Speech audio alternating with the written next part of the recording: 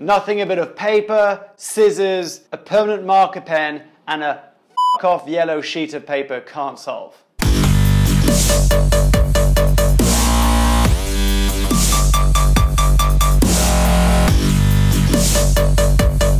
Hi and welcome back to the show. My name is Mark Leruste. Today it's Saturday and I woke up really early to get ready for a big and exciting day. It's been a while that I've had this crazy idea of doing a documentary called Can Vegans Save the World?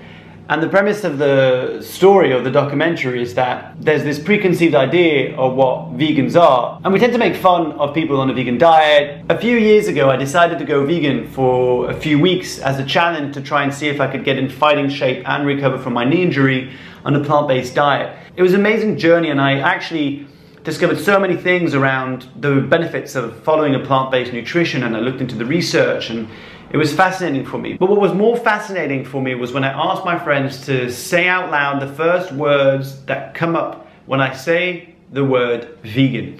And for me, that was astonishing to see just how much negativity and connotations is around being a vegan. But more than that, I think we have a tendency of making fun of vegans and calling them tree huggers and hippies and weak and so forth. But the question is, what if vegans were right? What if they actually were the ones who held the key to the future of humanity? And then we'd all be laughing our heads off while we're all busy getting type 2 diabetes, clogging up our arteries, and getting a whole bunch of heart disease that really we shouldn't be doing. I'm going to be meeting my friend Bart in Leicester Square in central London, where he's going to be helping me by filming my street interventions. I'm going to ask people on the street a few questions, and I'm going to sneak in at the end the question, do you think vegans can save the world? But before I do that, I need to shower, get dressed, and go to the barber. I'll be back in a second.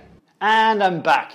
The barber was so full that I didn't have time to get a haircut. I had to go to a different barber to get a beard trim to get me camera ready. Well, this will just have to do. The other thing I've realized, not a big deal, but a bit of a problem, is that I haven't printed out the little stickers that I wanted to put on the side of the microphone so that when I interview people in the street, you can actually see the name of the program. Now, I have a microphone. This is the microphone I'm going to be using asking people around the street. Now this is what you meant to slide on the microphone. You might have seen this kind of item used before when journalists or sports personalities are interviewing people by holding the microphone close to their head. Now it looks a little bit something like this. So that when you're holding the microphone, you can actually see the label or the logo of the program or the TV channel. Well, fear not, my friend, for I have a creative solution to this minute problem. That's right, nothing a bit of paper, scissors, a permanent marker pen, and a f**k-off yellow sheet of paper can't solve.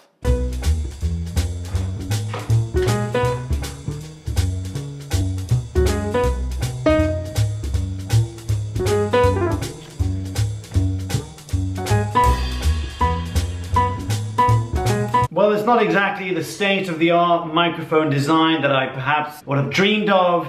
And this is what I always say to everyone I work with or all the talks I give, which is, it doesn't matter if it's not perfect. You've just got to do something and get going. And the fact of the matter is, time's running against me and I didn't have time to print it out. I don't have a printer for that matter. I went ahead and I created this little gem. That's right, so you've got on one side the Mark Leruste Show, Can Vegans Save the World? And of course, the name of my podcast, The Unconventionalist. So the idea is I'll be able to be on the street, ask people questions, and you'll hopefully be able to see my amazing branding. I don't even know why I'm holding the microphone to my mouth, this doesn't even work. The amazing branding on this microphone, state of the art, ladies and gentlemen.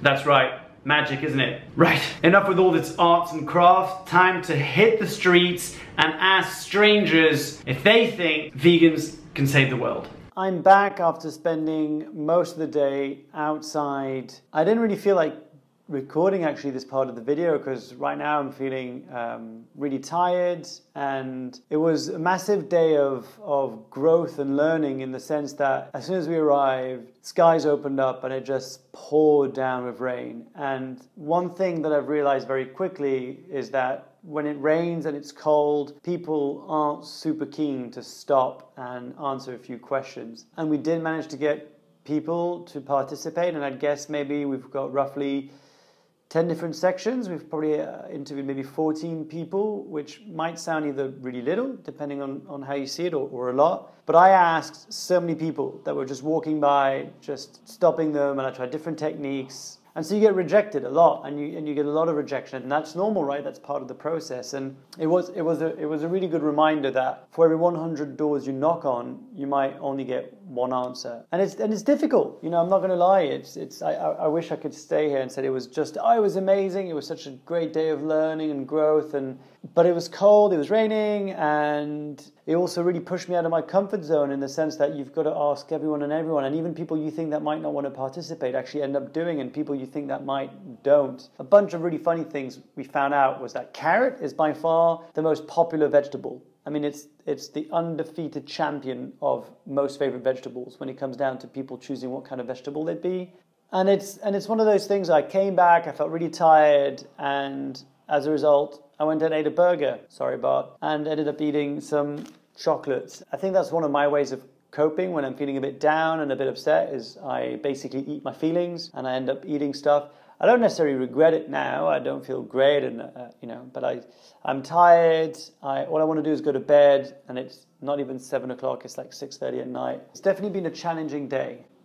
Yeah, and I don't want to be the party pooper here, but I obviously did some research before setting out into the street and talking with people. I just thought it was crazy. There's a website you can go and check out on cowspiracy.com. They've got an infographic with every single reference and link and research paper that they talk about. And there are a few facts that just completely left me flabbergasted, which are things like livestock basically takes 45% of the entire landmass. That's half the planet is dedicated to livestock. Right now, there's 7.4 billion people living on this planet.